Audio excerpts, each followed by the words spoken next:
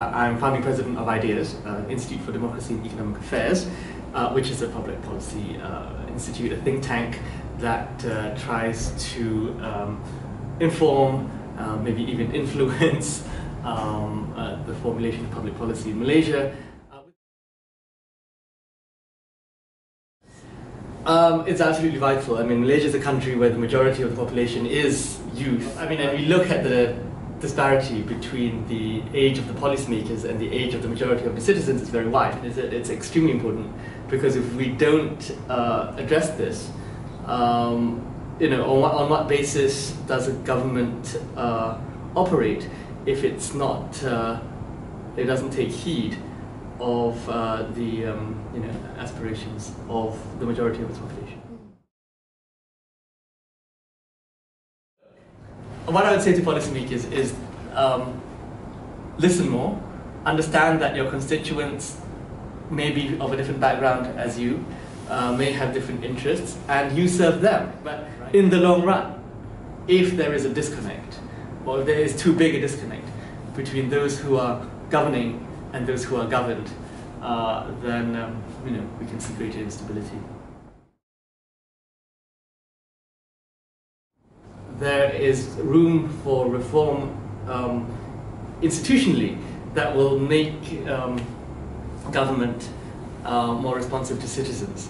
Now, one route is through decentralization, and it's something that we at IDEAS have long talked about.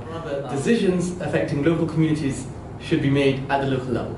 Decisions affecting states should be at the state level. So I think this, if we were to adopt this, or rather if we were to return to this logic of federation and decentralization, the theory is, what we'll see is more responsive policy making, because it's the people at the local level who will be able to, there'll be competition among different, across different states, across different localities, and decisions will be made differently at local level.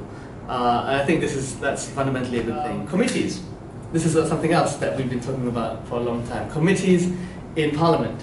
So, from my experience working in the UK, and seeing other parliaments at work, you have, when any piece of legislation comes up, there's a consultative process through the committee system. So whether it's a committee on transport or health, what happens is you have MPs who are members of the committee from all the parties who invite members of the public and as well as experts to come and look at the legislation. And I think that is a very good way to increase the transparency and improve the policy-making process of any particular piece of legislation.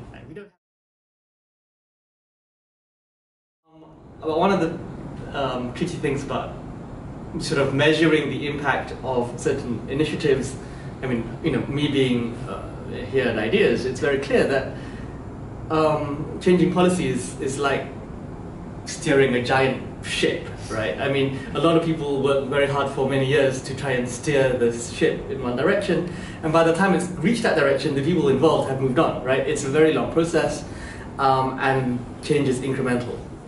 It takes time for ideas to filter up through to political parties and ultimately reach the decision makers.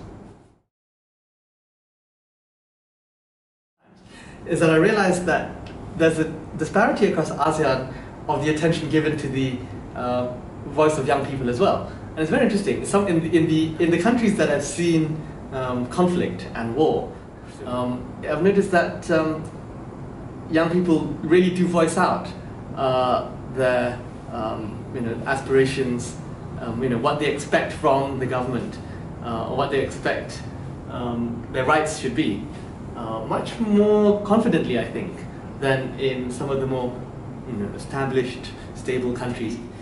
The exuberance and the vitality of the confidence of young people in Cambodia, in Laos, in Vietnam, and they, I think, their economies are opening up, they're becoming more competitive, they're going to be sort of centers of innovation eventually, and I think we need to be attuned to that as well, and we need to be able to keep up with that trend.